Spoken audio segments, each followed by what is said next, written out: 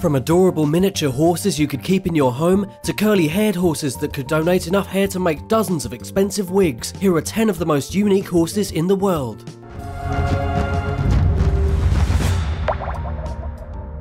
Number 10. The smallest horses. When you think of the most unique horses in the world, you may picture a tall, lean horse with a flowing mane and wild tail. But some horses, although smaller in stature, are equally as unique. A special breed, known as miniature horse, is by nature smaller than your average horse. But one known as Thumbelina is even smaller, standing at only 17 inches tall, that's 43 centimeters. Due to a physical condition called dwarfism, she is exceptionally small, even among others of her breed. The problem is dwarfism in horses causes problems with their legs, results in deformed skulls, and gives them a wider body, which can cause ongoing complications and be debilitating to the animal. Another miniature horse known as Einstein from New Hampshire was born smaller than Thumbelina, but he does not have dwarfism and is instead a healthy miniature horse. Taller than Thumbelina, he is in fact the smallest stallion in the world, measuring at only 14 inches tall, that's 35 centimeters. Sadly, Thumbelina passed away in 2018, but another horse of small stature has been making waves. A miniature Appaloosa from Poland named Bubble is just 22 inches tall, that's 56 centimeters. But Bubble doesn't let his newfound fame go to his head. He visits a local children's hospital once a month to cheer up the young patients. What do you think of these tiny, cute stallions and mares? Would you ever adopt one? Do you prefer it to a dog or cat? I think a pet miniature horse would be a lot of work, but might be well worth it for an animal lover. Let me know your opinion in the comments below. While you're there, remember to subscribe if you haven't already. There are always awesome new videos coming out with facts you'll be glad to know, and you won't want to miss even one. Number 9. The tallest horse. From the smallest horse we meet the tallest horse, Big Jake, who was crowned the world's tallest horse in 2012 by the Guinness Book of World Records. A draft horse from Belgium, Big Jake weighed in at a whopping 240 pounds when he was just a foal. When he reached the age of 7 or 8, his owners realised they had a very special horse on their hands. Compared to an average horse that measures about 50 inches or 1.25 metres tall at the shoulder, Jake's height of 60 inches or 1.5 metres is what sealed the deal with the record books. But his size didn't make him any different. In fact, he was very affectionate with the family who owned him and loved it when they paid extra attention to him. Number 8. Japanese and Chinese horses. Another breed in Japan known as the Noma pony is extremely rare and centuries old, coming from Mongolian horses from the 17th century. At one time, it was illegal to breed small horses, which caused the Nomas to almost go extinct. As adults, these horses stand about 40 inches or 1 metre tall, and a breeding society that was established in the late 1970s took steps to preserve this rare species. Deep in the heart of southern Asia, a different breed known as Guinness is one of a few known horse breeds native to China and is one of the smallest horses bred in that country. Their name, which means under the fruit tree, comes from their common use in orchards. Found standing under the fruit trees as farmers picked them up and put them in baskets, the ponies were carried around the orchards. The breed was believed to be extinct up until 1981, when some reappeared. With a small head and ears and short neck, they come in bay, grey and roan colours. Found in various counties in China, the ponies are good for children riding and driving and are easily moved around in rocky environments. Some statues from 2,000 years ago are believed to depict these rare horses, demonstrating just how old they are. Number 7. Sooty. A particular gene in horses known as the sooty or smutty causes black hairs to grow with the regular coats of the animal, resulting in counter-shading, dappling and even striping. The feature is sometimes seen in lighter animals with cream dilution. The darker striping and shading can also come out at certain times of the year. Some wonder whether this colouring comes about as a primitive striping found in dark palominos and dark bay horses. Known as counter-shading or colour modifiers, these darker tones can show up in smudges, patches, stripes, spots or even dabbles. Found in both chestnut and black bases, the colouring is believed to be passed on genetically, though researchers are not sure how and why it is so dominant in some over others. Number 6. Leopard Appaloosa. One look at the leopard Appaloosa and you will see that it is a truly unique breed of horse. Spotted horses have existed since before horses were domesticated, and they fell out of favour in Europe for centuries before the breed was brought to North America. The most high-profile breed, the American Appaloosa, is just one of many breeds that have these patterns.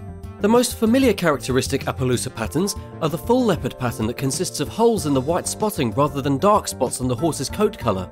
There are two genes that are involved in the formation of Appaloosa patterns, one that controls the presence or absence of Appaloosa characteristics, and another gene that modifies the appearance of the pattern.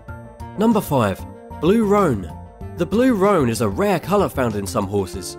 It starts with the foal, who has to have black legs, a genetically black body, and roan, which is a horse's coat colour pattern that has an even mixture of coloured and white hairs on the body. With equal parts coloured fur and white fur, roans with a blue colouring are instantly recognisable.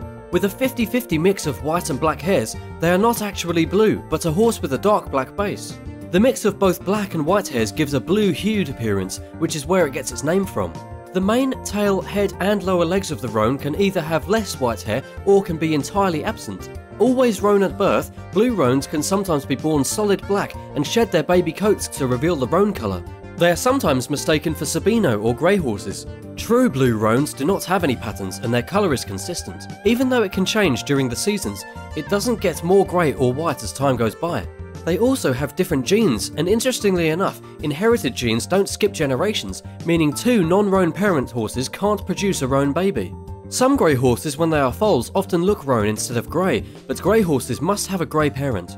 So, if your foal has at least one parent that is grey, it is probably not a roan horse. Although they can be rare, there are a few varieties of breeds that can produce true roans, including European draft breeds like the Italian heavyweight and the Rhenish German cold blood.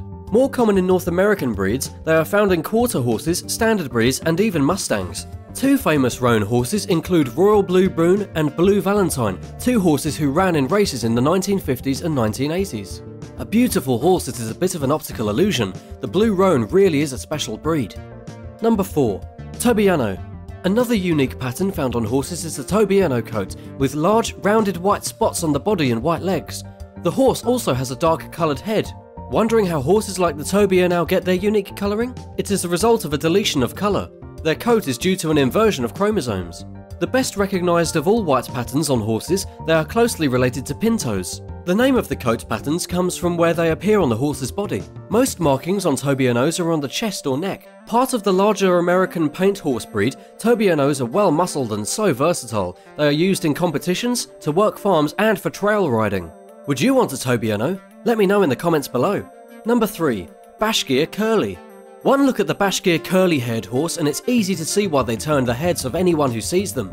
An ancient breed, there is still a lot of mystery surrounding them and where they come from. Because of that, they have been talked about everywhere from North America to China and even Russia. Some Native Americans were believed to have told stories of a curly-haired horse of the Battle of Little Bighorn, with supposed photographic evidence supporting these tales. In China, curly-haired horses were depicted in art as far back as 16 AD. But could the horse have originated in Russia, where a photo of a curly-haired horse was found, leading people to believe the animal has Russian origins? Wherever they are from, they are said to have originated from a stock of wild horses, with the Sioux people believing them to be a sacred animal, reserved for chiefs and medicine men only. If you have always wanted to ride or own a horse but you are allergic, then the curly horse is for you. They are missing a specific protein in their hair, which makes them hypoallergenic.